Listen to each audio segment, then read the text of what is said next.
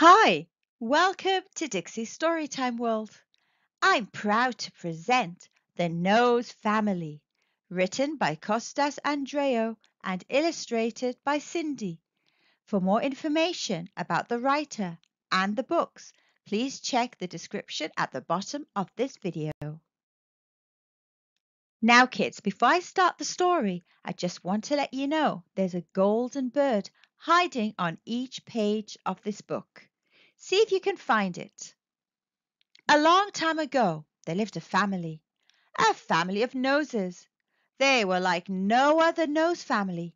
They were very interested in other noses' lives. Some would say that they were nosy. There was Mr. Nose, Mrs. Nose, and Minnie Nose. The family always wanted to know everything about everybody. They were up early before all the other noses in town, which was a small town of interesting noses. All were different and had different jobs. All had their own lives, busy and happy. Some were doctors and some were teachers. Some were farmers and some were builders. Though Mr. Nose was busy, he wasn't the happiest nose in town. He thought his job at the library wasn't very interesting at all. He was so fed up, he wanted a reason to stop nosing around and be happy. It was at that moment he had a great idea. His idea was genius. He thought he would go and knock on every door in town and ask if they had any jobs they needed doing. Some noses were happy and couldn't stop finding jobs for him to do. Some were very annoyed and thought that Mr. Nose was just being nosy. Mr. Nose started to become really happy with himself and stopped being nosy and interested in other noses' lives. He became one of the happiest noses in town. However, Mrs. Nose was still nosy and not as happy as Mr. Nose. She started cleaning every inch of her house to keep busy. She would clean from top to bottom until the whole house glistened. After a while, she too stopped being nosy and started to become happy and busy. And finally, their little Minnie Nose. Once she saw how her mother and father were so happy, she also wanted to stop being so nosy. And so she thought and thought until she finally got it. She would do the one thing she loved to do, painting. So she started painting, and she too stopped being nosy. She would paint anything or anyone. There was nothing she wouldn't try to paint. And Minnie Nose became happy and busy, just like her father and Mother Nose. Now, all the Nose family were happy and busy, and no longer nosy. Even after 1 year flew by, the Nose family were one of the happiest noses in town, and all the other noses started to nose around their house. Once, not so long ago, in Nosetown, all the noses were happy and busy. The Nose family were once very nosy until they became too busy to be nosy.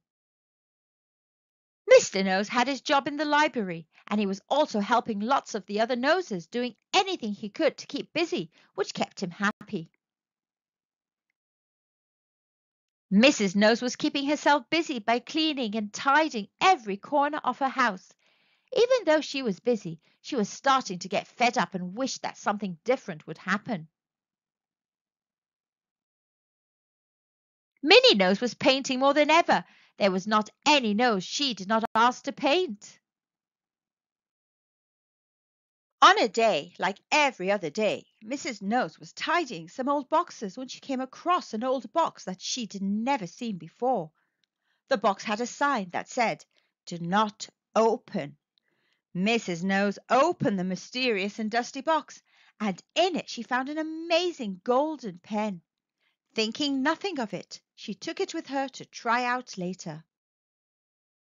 The next morning, as the Nose family were having breakfast, she used the golden pen she found to write a shopping list for Mr. Nose. Once it was finished, she gave the list to Mr. Nose and asked him to come home with everything on the list. As Mr. Nose left home, he dropped the list and it blew away. Hours later, he came home and told Mrs. Nose that he had lost the list. She told him not to worry and that she would go shopping the next day. The next morning, Mrs. Nose woke up before Mr. and Minnie Nose and decided she would go shopping. But when she went downstairs, she could not believe her eyes. Everything on the list she had given to Mr. Nose was right there on the kitchen floor. She ran to wake up Mr. Nose. She thought he was playing a joke on her. What would happen next would surprise all the noses in town. That very day, Minnie Nose found the golden pen and drew a little flower. What would happen next would surprise all the noses in town. That very day, Minnie Nose found the golden pen and drew a little flower.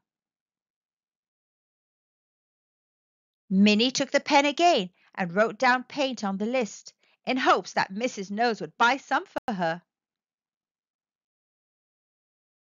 But the very next day, as she woke, she could not believe her eyes. Her room was full of every type of paint in every color. Minnie Nose was very confused. She thought for a moment about the golden pen and wanted to test it. She didn't know what to write or draw, but then decided to draw a balloon. She thought, what harm could a balloon do? She could pop them if too many turned up. In the morning, she woke to find a single red balloon floating above her bed. She told Mrs. Nose, who was the wisest of all the Nose family. She took the pen and put it back where she found it, but with a bigger sign this time. Do not open. She would remember not to open the box. Life with the Nose family went back to normal. Mr. Nose was still working at the library and helping lots of other noses too. Mrs. Nose carried on tidying and cleaning her house. Minnie Nose had all the paint she could ever want and a red balloon floating above her bed. Whenever Mrs. Nose felt fed up, she would go and find the golden pen. Well, kids, how many little golden birds did you find in this book? Look out for the next Nose family adventure by subscribing and staying up to date. You can also visit the Nose family website. Kids, always remember to be good, polite, and kind.